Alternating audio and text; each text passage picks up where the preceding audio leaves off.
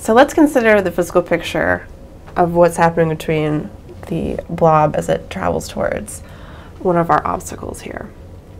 So it has this initial velocity vector that we're labeling with VI.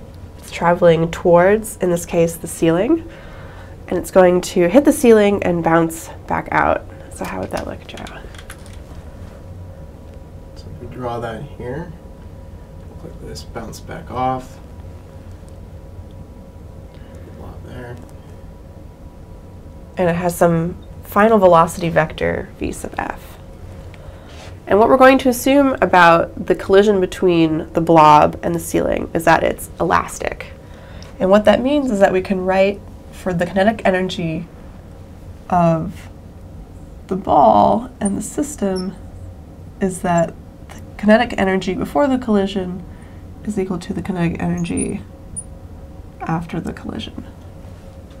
So we can expand that further, and if you recall, kinetic energy is this 1/2 mv squared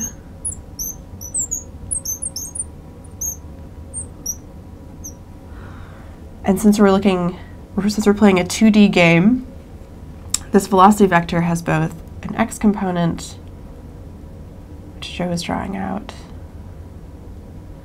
and a y component.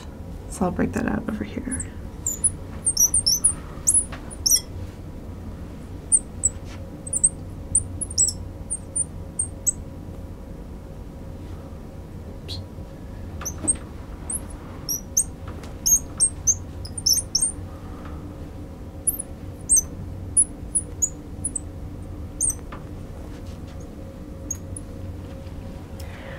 All right, so we have this expression, and we can get rid of some of these variables by dividing by 1/2 m on both sides.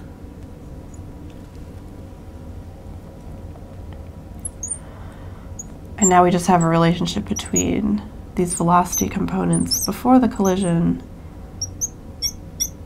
and the components afterwards, which Joe just drew out there.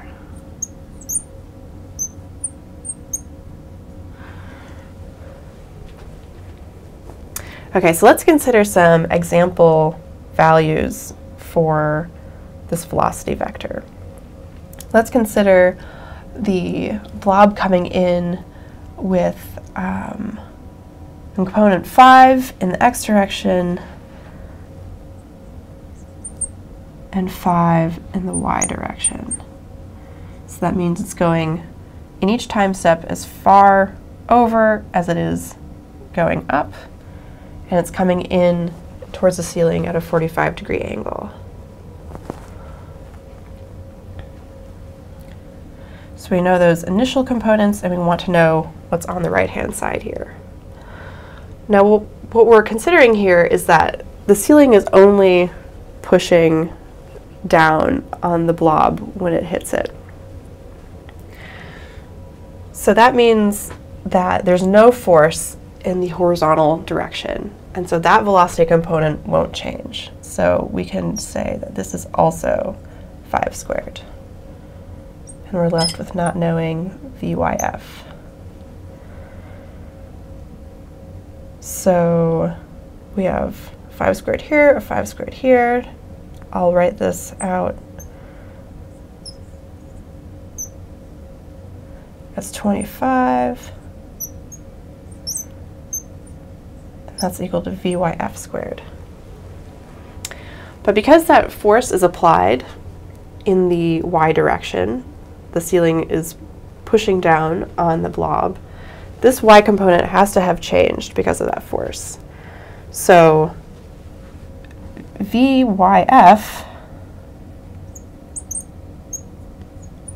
is not equal to 5. But it's equal, VYF squared is still equal to 5 squared. So what could VYF be?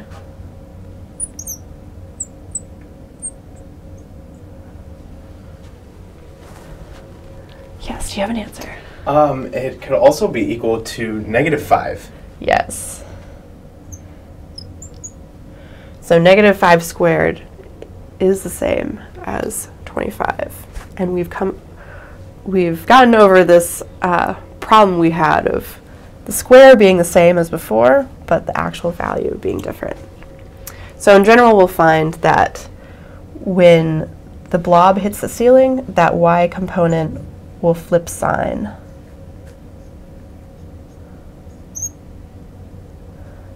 And by flipping direction, we add that negative sign there.